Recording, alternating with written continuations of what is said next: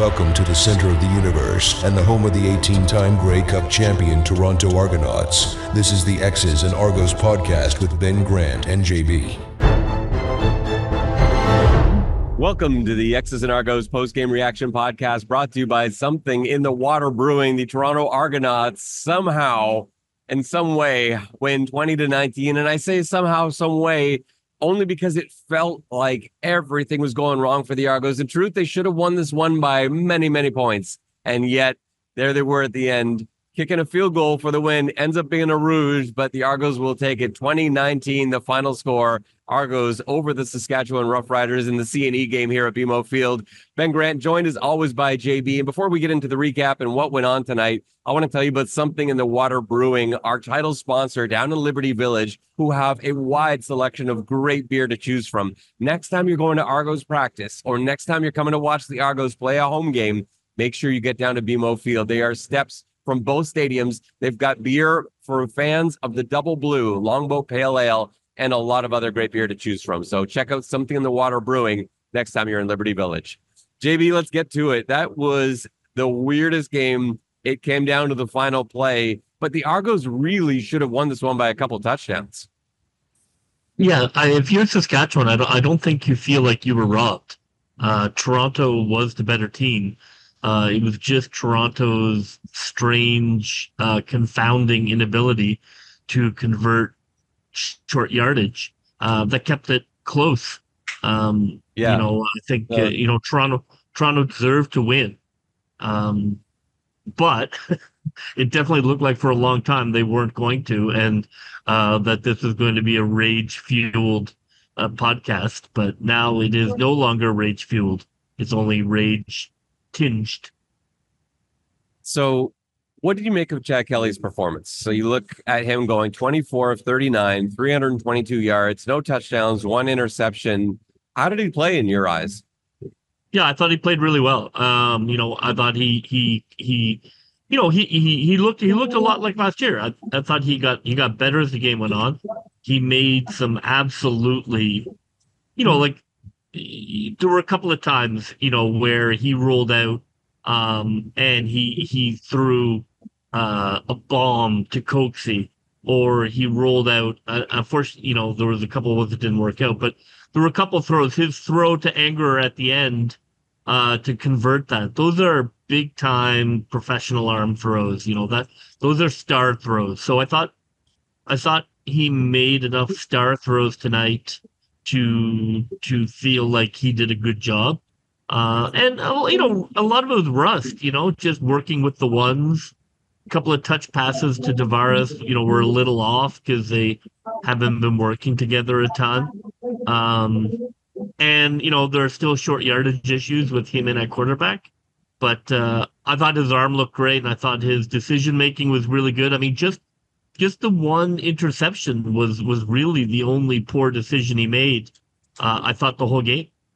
Yeah, and that's it. Like the interception, and I don't know how much of that was him getting hit as he threw as well. It looked like he wanted to give DeMonte Coxie a 50-50 ball, but he was rocked right as he threw that ball, and it was way short. You don't see Kelly throw short a lot like that, so I don't know about the decision to go there. But anytime he sees Coxie one-on-one, he's going to take that. But yeah, man, he got hit so hard.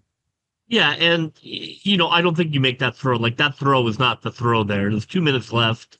You're driving. At worst, you want the tying field goal. There's no need to throw that hero ball. But I thought that was the only honestly, I thought that was the only mistake he made. I thought he had a really nice touch on those curl screens that they broke out. And, I'd like to see a little more kind of like deep posts from him, but I think that's coming.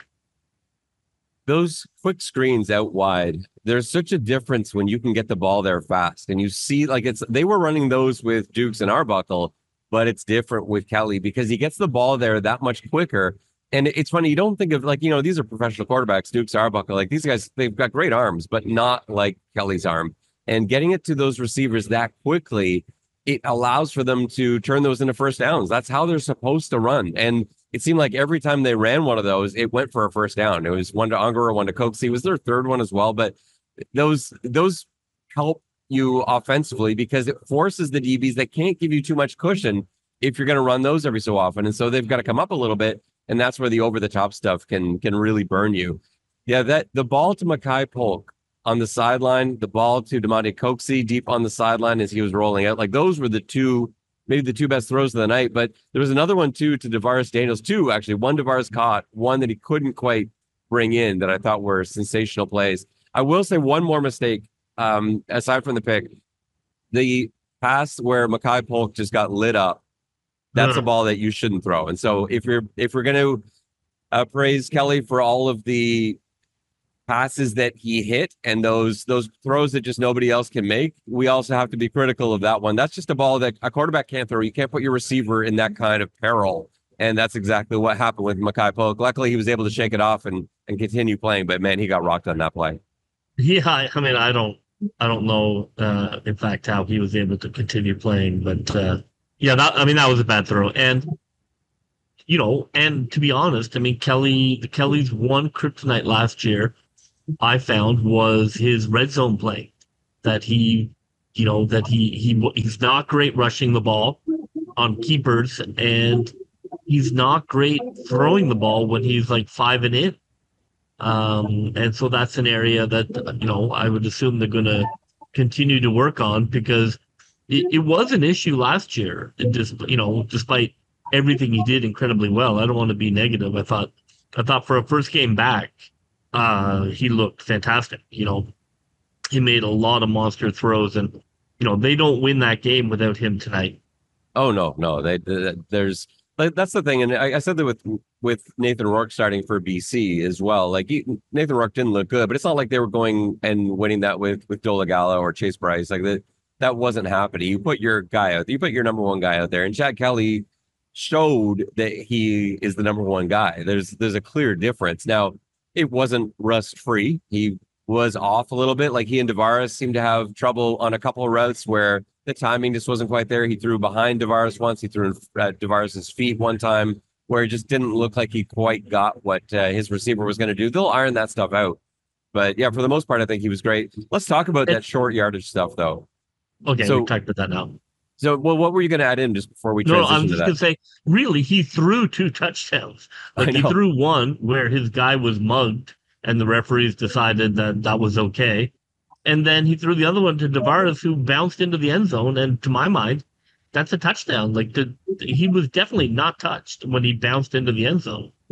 Yeah, so I actually think there might have been 4 touchdowns there because you've got the one to DeMonte Coxey where it was initially ruled a touchdown, and then it was reviewed and it was waved off. And then Coach Dinwiddie challenged for pass interference, and that was waved off as well.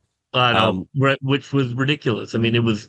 I know he was. I mean, he was absolutely mugged. I don't understand. I mean, unless the command center now is just going to simply confirm all calls on the field, so that nobody talks about them. That's not going to help. If that's the new plan. Well, he wasn't as mugged on that play as Polk was on what I'm going to call the third touchdown pass. The second one was a play out to Coxey on the other side of the field where TJ Sales just tore him to the ground because he was beat. It was a double move. Coxey had a hard step to the inside, broke back out to the corner, and Sales was beat. And so he basically just tackled Coxey. Unfortunately for Toronto, instead of getting set up on the one, they just replayed the down because there was a holding penalty against Toronto on that play as well. So that offset it. But again, that's not Chad Kelly's fault. The third one, which I thought was the most egregious penalty that wasn't called, Mackay Polk on the flea flicker. Kadeem Carey takes it up the belly, throws it back to Chad Kelly. Mackay Polk is wide open. Now, what happened? Kelly looked like he took an extra second to find the laces. It just took him a split second too long. And by the time he threw it out there, he didn't want to overthrow his guy. His guy was so wide open, but it's just a split second late. And it allowed, I think was it Williams that got back into the play there, who clearly saw that Polk was open. He's going to catch a touchdown. Is like, well, I may as well set them up at the 1 yard line, and just knocked into Polk well before the ball got there. No flag. Coach Dinwiddie had already used his challenge. Nothing you can do about that. And the command center, and I think correctly, the command center shouldn't weigh in on plays like that. I like the way that the command center operated in terms. They didn't buzz in for anything. I'm fine with that. Don't buzz in for anything. Center there. But The other one I disagreed with. That should be called in the field, though. That PI. But the referees were staring. There were two referees staring at it, and I'm like, what are we doing here? You're just not going to call that? Like, anyways, now see, this is my rage tinge. But if you look at it, really, Kelly comes back, could easily have had 2 or 3 touchdowns and 300 yards. I mean, that's a spectacular return to ball. So yeah, I think on that front, I think Argos fans have to be happy about that performance. Let's turn to the ground game, and there were some issues. Before we get into the short yardage, let's talk about Kadeem Carey. Saskatchewan is great at defending the run. I'm surprised at how well they bottled up Carey. He is one of the best backs in the league. He and Brady Oliveira basically are battling it out for top spot. Carey had 11 carries for 35 yards, and he did contribute a little bit through the air, but we're just talking about the ground game right now. What did you see Saskatchewan doing that just didn't let Kadeem Carey get free? Yeah, I thought that their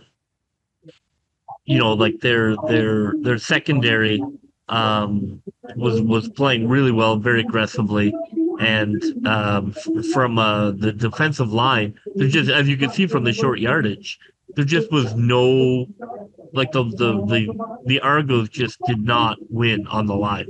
There just were no gaps. Like, essentially Carey couldn't find a gap. I thought, I was happy they went to him a little more. I thought that they should, and I always think they should probably use him more than they do. I think they got away from him. He only had 10 yards in the first half. Right. So, I thought that they should, try and use him a little bit more. But they did a very good job of bottling him up. Like, he's not a huge guy, and the Saskatchewan D-line is incredibly strong. So that's not a great matchup. But I thought, kind of merging into the conversation about short yardage. Look, the Argos do have a short yardage problem. I don't think they're going to run into Saskatchewan. Like, what Saskatchewan did tonight, I don't think will happen with other teams, because they don't have their line. But clearly without Adam Aboye, they're missing a hammer in the backfield. They don't really, like I talked about last year, they don't really have a quarterback who excels at short yardage the way a lot of those teams in the West do. I do think that is something that the Argos should look roster-wise to try and fix. Yeah, I agree. I was thinking that as we were watching stuff after stuff. It was Chad Kelly, it was Cameron Dukes. Dukes did get through for 1 touchdown, but he failed on his other attempt. Kelly failed on 2 of his attempts. They ran to Kadeem Carey twice and wasn't able to get in either time. And they threw a pass that no receiver looked for. Again, from the 1 yard line, they're throwing a pass out left. They had 3 receivers and Kadeem Carey. All 4 of them were blocking on that play. Nobody looked for the ball. That one could have been picked. That hit Williams right in the chest, and he dropped it. But every play they ran, with the one exception, the one time Dukes got in, the other, 6-7 snaps that Toronto ran, did not work. And that's just not a recipe for success. I agree with you. I think if there's one thing missing on this team, it's a short yardage specialist quarterback, a guy like Tommy Stevens, who is a big bruising quarterback who is going to fall forward and get you that first down 9 times out of 10.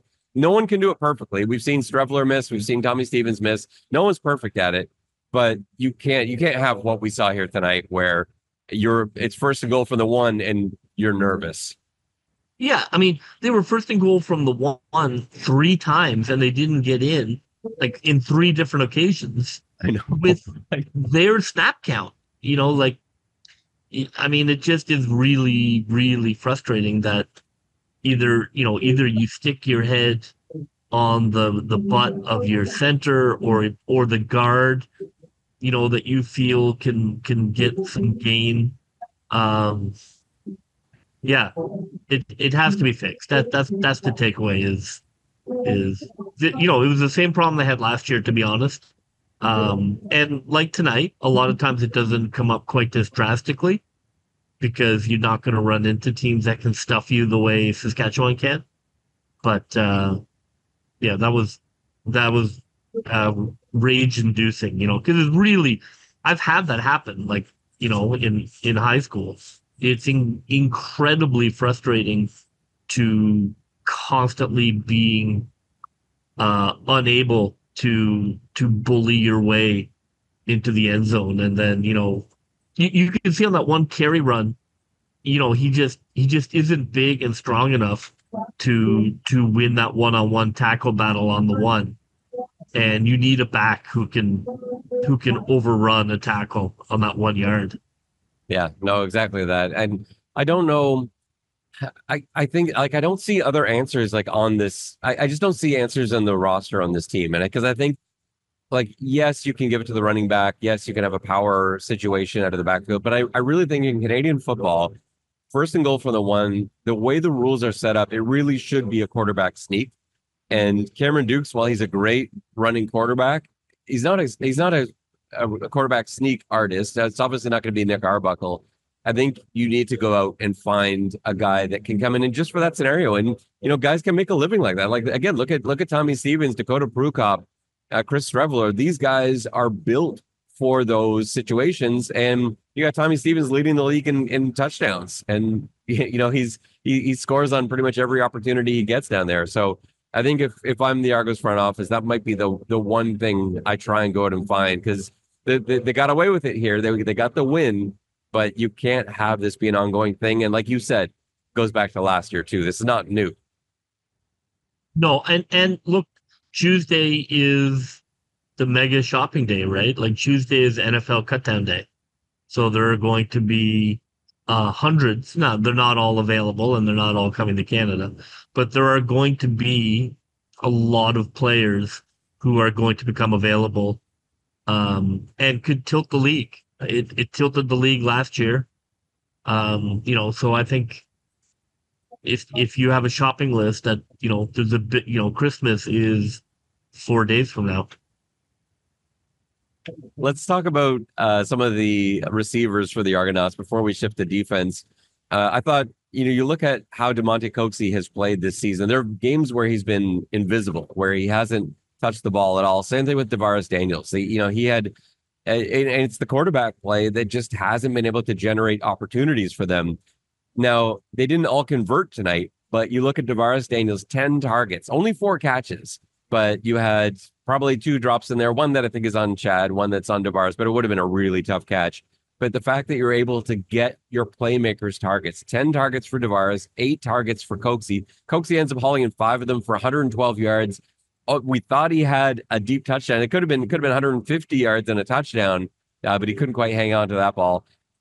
Those guys, getting them involved. Makai Polk with 6 targets, 3 catches. Again, it could have been 75 yards and a touchdown. Had that flea flicker panned out, but those guys were suddenly open and available for Chad Kelly to get the football to. And then you add in Ungerer as well. 5 catches on 5 targets. Ungerer using that same tactic that killed teams last year, where he basically is on the wide side of the field. He's on the field side. He only goes 5 yards downfield and hooks, and nobody's near him. And Kelly can get him the ball in a heartbeat. Yeah, he turns around and gets the first down. It's a deep zone. It's an absolute deep zone killer. Yeah, because there's nothing you can do. You can't expand out as a linebacker. Essentially, you can't play deep. You can't play deep zone and cover that pass. Yeah, I thought the receivers were great tonight. And they are going to get better as Chad gets more and more reps. Remember, that's on 3 days practice with more and more reps, more familiarity, especially with Polk, who hasn't got a chance to play with Kelly at all. I think Kelly loved seeing what Polk can do out there. It almost turned into more, but when you add him to Ungerer and Coxey and Daniels, that's... Yeah, you look at tonight. I mean, tonight should have been 35-19. Yeah. And sort of a shout out to the league. It looked like a classic Argos, steal one at home, which it kind of was, but that's not really what happened here. The Argos did not steal this game. They, I don't know how to phrase it, but they nearly gave away a game, and at the last second, snatched it. But this is not a stolen game. This is a game they should have won by 2 touchdowns. Let's talk about the defensive. Sorry, go on. Yeah, no, I mean defensively. I mean, I often will try and text you as you're on the air. I mean, Trevor Harris, like I was watching the first quarter. I'm like, this guy is staring down his receivers. And it was frustrating because there were a couple of times where it looked like the Argo DBs kind of watched the guy. Sometimes that'll happen. Like you kind of let the guy catch it and then you tackle him, as opposed to really being aggressive and trying to break up that pass. And then I thought as they switched away from that and realized, like, look, you guys are all over these receivers, and he is throwing where he looks. I thought once they made that adjustment, the picks just started flowing because he spent the entire game staring down his receiver. I can't believe Trevor Harris went deep down the rail from his 1 yard line after that first time that Saskatchewan got the ball back. And, Benji Franklin made a great play picking that one off. But I just, the play call, like, where are you going with this? But yeah, those DBs, I think, played a great game. Let's talk about that defensive backfield. So Mark Milton, first of all, led the team in tackles with 7, had 2 special teams tackles as well. He was all over the place. He's my player of the game coming up. Or not my play of the game.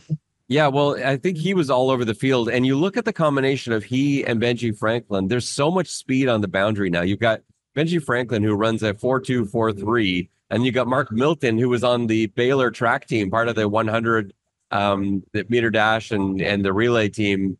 He's got speed coming out of his ears, too. So you put those 2 guys next to each other. That's a dangerous part of the field to throw to.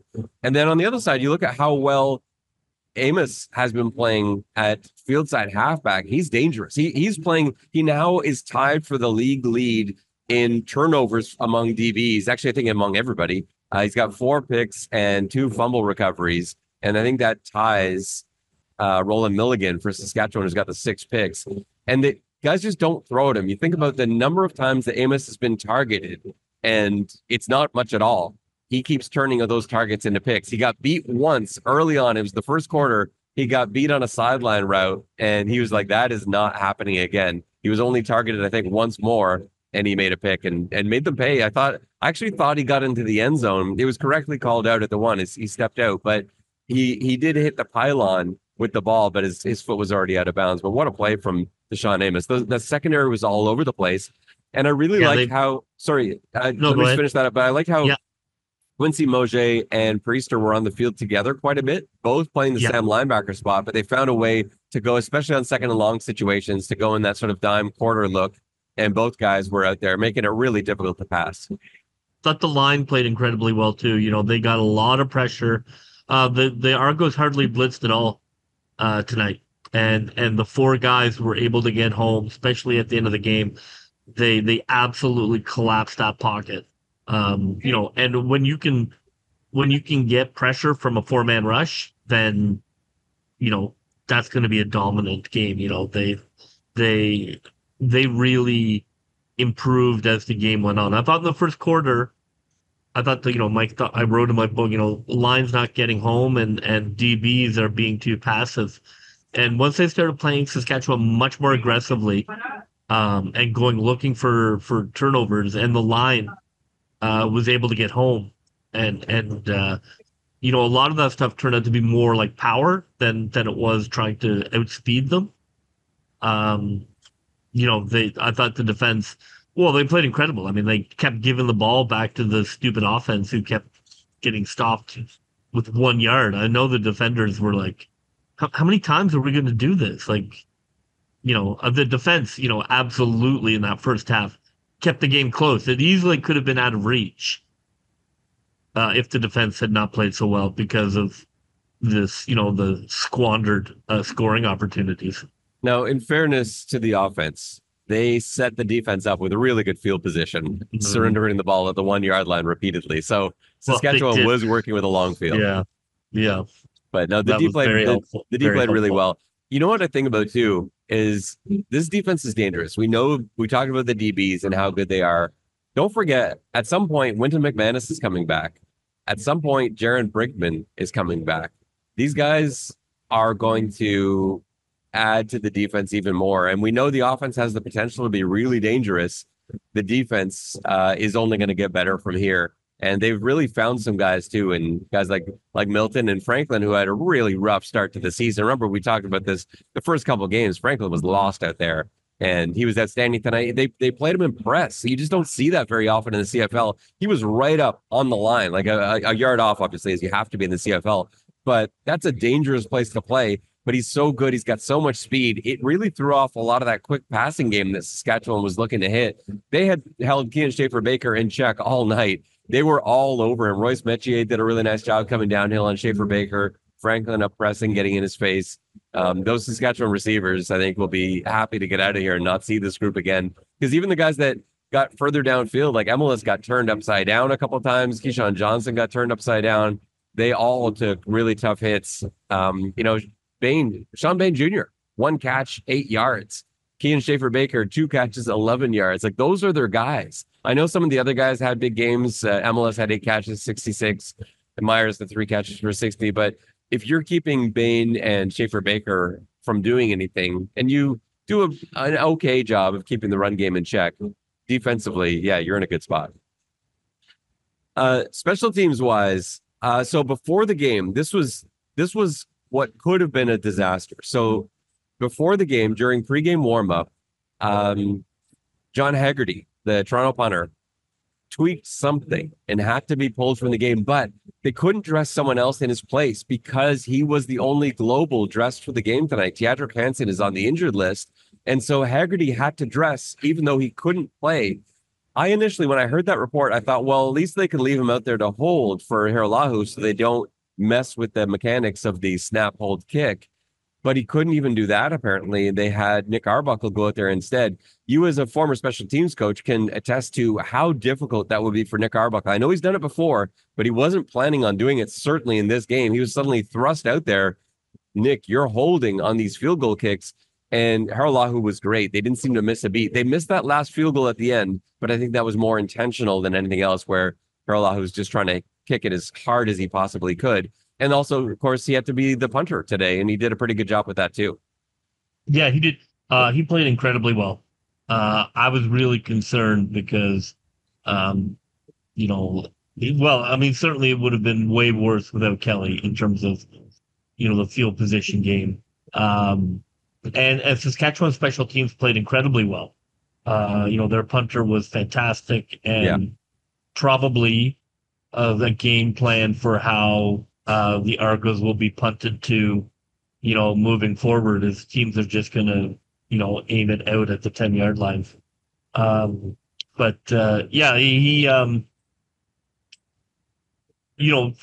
For Arbuckle to come in and be able to be, that just shows his veteran presence, right? I mean, that's why you have him on the team.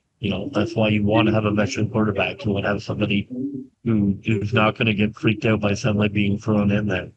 And Hiralahu is, amazing. He punted the ball well. Not as well as Haggerty, but again, being thrown in there in this situation. Now, fortunately, he has punted before, like in his stint in the USFL last year, he only punted. So he's done that. He's a good punter, but and as the game went on, his punts got better. Yeah. Yeah, no, I thought, we got to tip the hat to both Arbuckle and Hiralahu. Do you think, so at the end, the last play of the game is the Rouge for the win. I have to imagine that I think they're trying to hit the field goal, but priority one, I'm sure Mickey Donovan sent him out there saying, kick it as hard as you possibly can. I don't care if it goes through, aim it towards the uprights. And if it misses, we at least still get the Rouge, because to me, it reminds me of when Toronto clinched the division in Montreal on Boris Beattie missing a field goal. Again, same idea. Just kick it as hard as you possibly can, Boris. Yeah, I mean, that's not as easy as it might sound. I mean, obviously, A, you don't want to hit the upright. And B, obviously, like golf. I mean, kicking is golf, essentially. And so, you don't want to be swing harder. Anybody who golfs out there knows that is not the solution to anything.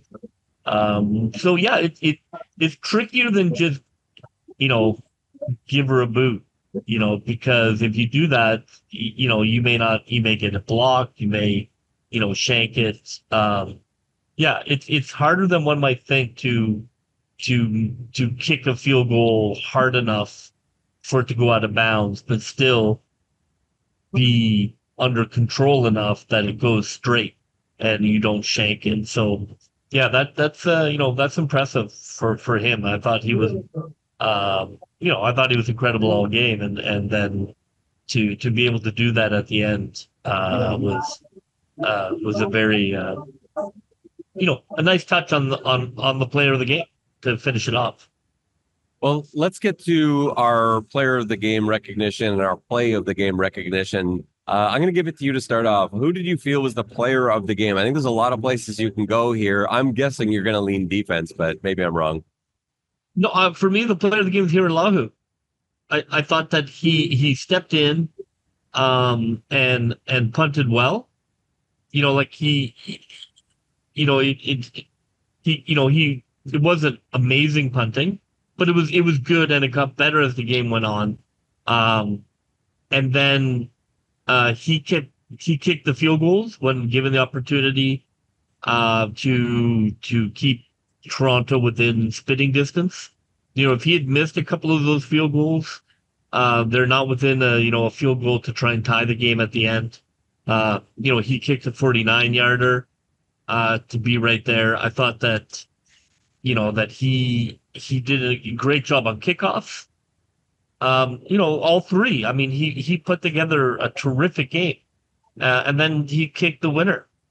So for me, he absolutely was the player of the game. I mean, he won the game for the Argos, which is what they've been doing all year is having defense and special teams and offense kind of pick each other up, and they needed a big game from him, and he absolutely came through. For my player of the game, I am going to go with Benji Franklin. I thought he was fantastic tonight, and we've been hard on Franklin early in the season, especially when it seemed like there was bust after bust where he lost guys in coverage, and we just wondered, is he going to figure this out or not? And the coaching staff showed faith in him. Coach Fields working with him daily and trying to bring him up to speed. And this was by far, in my opinion, the best game we've seen Benji Franklin play. He was aggressive. His guys just weren't open all night. He made a great interception. Had an opportunity to maybe not make another interception, but he made another play on the ball later in the game. He, to me, looked like the best player on defense. Amos, maybe a close second. Royce Metier right behind him. There, a bunch of guys played well on D. But to me, Benji Franklin was the player of the game. I was so happy to see it for him. But it's not just the plays he made. It's that he was doing it from a really tough spot. Playing up close, a yard off the line of scrimmage in Canadian football with that much space out there on the field is really difficult to do. And yeah, I thought he was sensational all night. Made some really nice tackles. So yeah, Benji Franklin, maybe an understated game on the stat sheet, doesn't necessarily stand out. I don't even know how many. He just ended up with one tackle in the night. You look at that one tackle, that doesn't necessarily stand out. But you've got the one knockdown, one interception. Those are the numbers. And then just keeping his guys locked down all night. So he is my player of the game for this one. And what's your play of the game?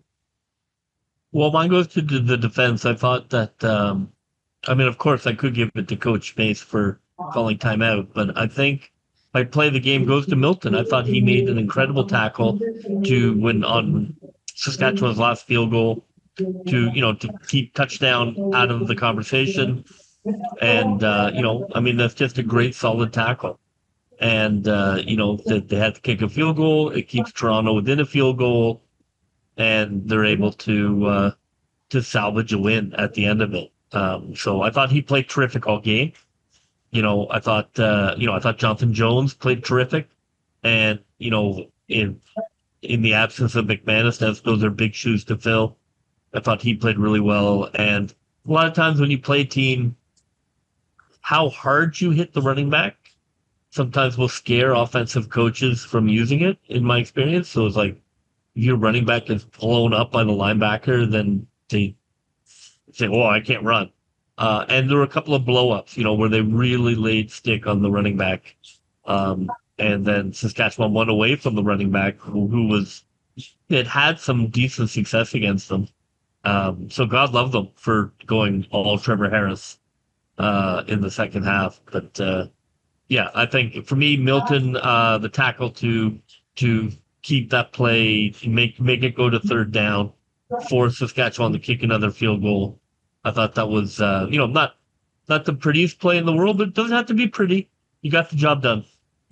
You talked about Jonathan Jones having a good game, and he did. But you notice what's funny is that both Jonathan Jones and Wynton McManus are good at middle linebacker. They have such a different way of doing it. It feels to me like Wynton McManus is so much more noticeable. Like Jones played well. He had a good game, but almost quietly, almost like the way an O-lineman has a good game and you don't really notice it. Whereas Wynton McManus, when he has a good game, you leave thinking, wow, Wynton McManus had a really good game. What is it about Jones's game that doesn't necessarily flash the way McManus's does? Yeah, that's a great question. I mean, I don't think he flies to the ball as well as McManus does, which, of course, I mean, that's why, McManus is twitchier than Jones and a little more sideline to sideline, where McManus will fly up and like, whoa, was that McManus that made that tackle? Right. Kind of like Ray Lewis back in the day with Baltimore. So there's a little more of that. And, and McManus, Jones hits well. But McManus can sometimes annihilate guys. So I think that's probably what draws your eyes to it. So for my play of the game, I'm going to the 3rd and 15 conversion because that was ball game. So Toronto down by 3, still in their own end, and they go for it on 3rd and 10. They get a false start penalty. It's now 3rd and 15. I actually thought at that stage, I think it was like 150 left or something like that. I was like, is Toronto going to punt here? Because 3rd and 15, they're starting a lot of plays for that. Credit to Coach Dinwiddie. He's like, no, we're going for this. I think it was on their own 50 or own 45-yard line. And they decided, yeah, they're going for this. Ungerer had a deep comeback route. Chad Kelly not only was able to get it there to the field side. We talked about that earlier in the show about how good those two are, but this is now 15 yards that we're talking about. Ungerer ran 20, comes back to 15, and he knew exactly where the sticks were because he caught the ball basically falling to the ground. And then he threw his body forward just to make sure. He knew he was going to get touched in a second. And he's like, I don't want to risk this. I don't want this to be a measurement, because he was like right at that 15-yard mark. He catches the ball on the ground, throws his body around to dive forward and make sure they had the first down. And that, of course, was the difference in the game. Because if Toronto gives the ball up there on their own 45, their own 50, Saskatchewan probably is able to add another field goal, and now you need a touchdown with 20, 30 seconds left in the game, if you even get it back at all. So to me, that was the play of the game. And that's that's a big boy throw. Yeah. That throw, that's across the field. That's just muscling that throw out there. That throw, like from a defensive point of view, that throw should not be able to be made. It was a great catch. It was a great, it almost wasn't made because it was such a hard throw, but it was, great job by the receiver. Incredible knowledge of where he is on the field. So many receivers catch that ball a yard short, much to my frustration, but not there. He absolutely knew where the first down marker was. It's just great, smart football and a throw that not many quarterbacks in the league can make. It was the C&E night at BMO Field, and this one was a circus on the field and off as the midway's going on behind me. JB, I can barely even hear you with the band playing below me, but yeah, what an environment. What an atmosphere. You think this is a circus? Wait till next week. Yeah, where the circus is coming to town. Yeah, well, next, the Argos take on the Hamilton Tiger Cats. Labor Day, it's the Labor Day Classic. That's the next one. I'm down south this week. We'll still do our pregame walkthrough, but probably with a very different backdrop behind me. But look for that one dropping about midweek as the Argos now get set to take on the Hamilton Tiger Cats. And they owe Hamilton one because Hamilton handed them a loss in Hamilton earlier this season in a game where they lost 4 guys to injury. They lost the game. They just ran out of time at the end. And you can bet that Toronto has payback on their mind. Well, that would just about do it for us on this post-game reaction episode of the X's and Argos podcast. The final score from BMO Field, the Toronto Argonauts 20, the Saskatchewan Roughriders 19. For JB, this is Ben Grant saying so long, and may all your pre-snap reads be good ones. I'll see ya. Go, Toronto Argos, go, go, go. Pull together, fight the foe.